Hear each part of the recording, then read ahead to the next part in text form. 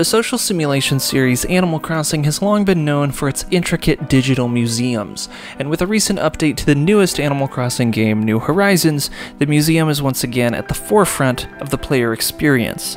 With the addition of an art gallery and an in-game museum-focused event, New Horizons is going all in on antiquities.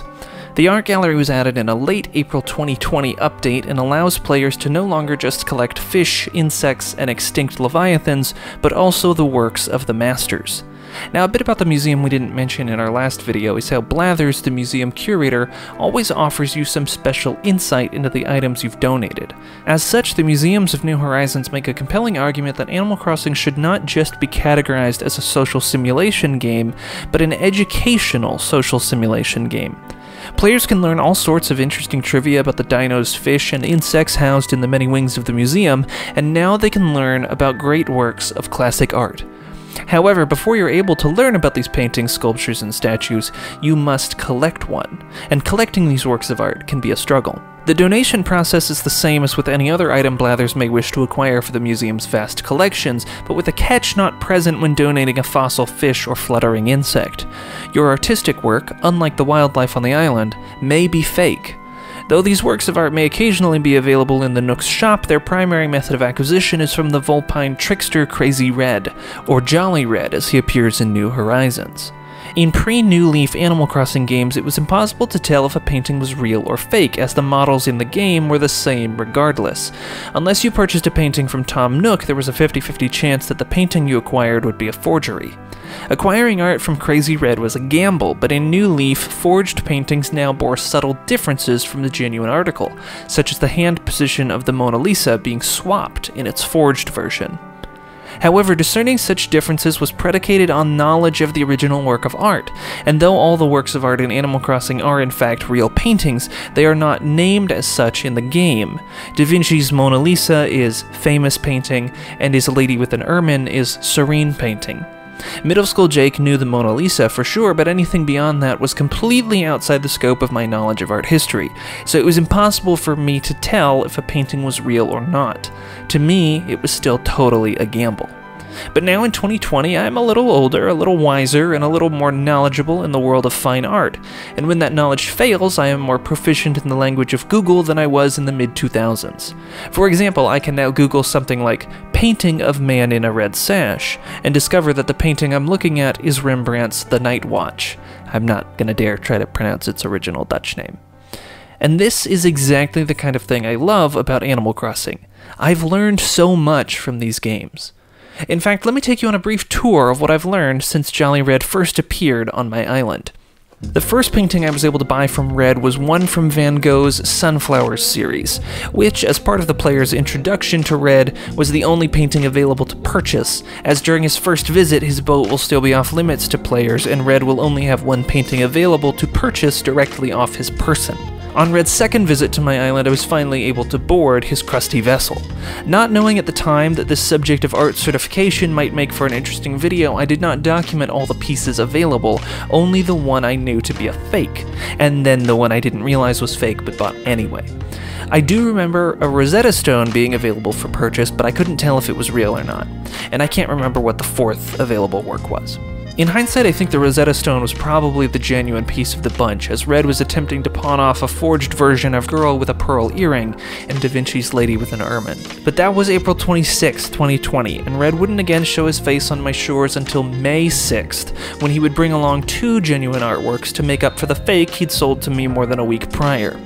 Among the genuine works Red would bring to my island was Da Vinci's Mona Lisa, which, having already seen the infamous forgery make the rounds on Twitter earlier that month, was an instant purchase for me.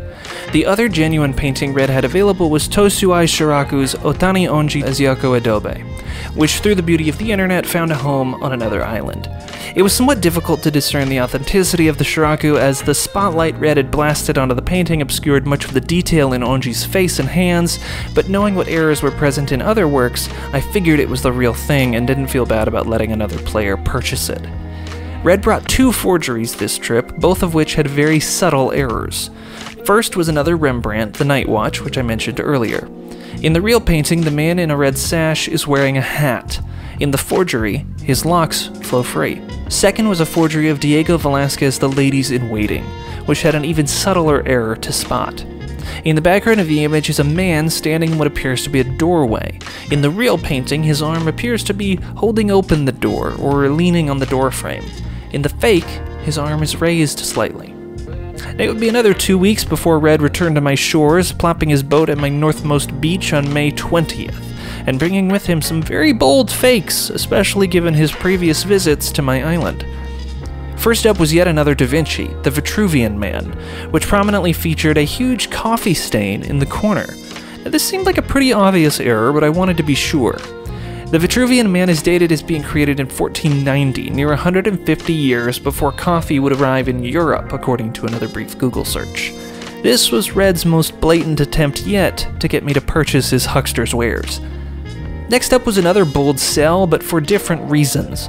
Once again, he'd brought along a version of Shiraku's Itani Oji as Yako Adobe, and having already seen and sent away the genuine version, this forgery was even more obvious. Like with the infamous Mona Lisa forgery, the tell is in the eyebrows. The third fake Red brought along was Beauty Looking Back, a 17th century work by Hishikawa Morinobu. In the genuine painting, there's a small white hair accessory above Beauty's shoulder, an accessory absent from the forgery Red had hoped to sell. The only genuine work Red brought along for this trip was Paul Cézanne's Apples and Oranges, a still life from 1900. I added this work to the museum's art gallery the same week I completed the fossil exhibition, and at this rate it will take much longer to accurately and completely supply the art gallery than it did to dig up and assemble New Horizons' many fossils. In the 8 weeks since New Horizons' launch, I've been able to dig up and identify all of New Horizons' 70+ unique fossils, but in the 5 weeks since Red has had his wares available for purchase, I've only acquired 3 genuine paintings. We're gonna be here a while. But what is this video all about? Well, I said at the beginning I think that Animal Crossing, in all its many variations, with the possible and obvious exceptions of Happy Home Designer and Amiibo Festival, should be considered an educational game. Edutainment games, as they're often called. But unlike Math Blaster and Mavis Beacon teaches typing, Animal Crossing is teaching you about history, ecology, and culture. In the 5 weeks since the Art Gallery DLC released, I've been introduced to so many artists I only tangentially knew of or didn't know of at all. I knew Da Vinci, of course, for the Mona Lisa and Vitruvian Man, but I'd never before seen Lady with an Ermine. I knew Van Gogh, but I couldn't have told you of anything he made besides his self-portraits and Starry Night. And Shiraku, Velázquez, Morinobu, and Cézanne have all been new names to me. Names I likely would not have learned anytime soon if not for Animal Crossing. So with the world still trapped at home for the most part, and real-world academic classes and graduations moving to the digital worlds of Animal Crossing, maybe your next art history or art appreciation class will also take place in the Museum of New Horizons. Hey everybody, this is Jake Terrio with Subpixel. If you've made it this far, hopefully it means you enjoyed that video that you just watched. So if you could leave a like and a comment and subscribe if you're not subscribed already, that lets us and our robot overlords at YouTube know that this video is worth watching. So thank you for that, and we'll see you next time.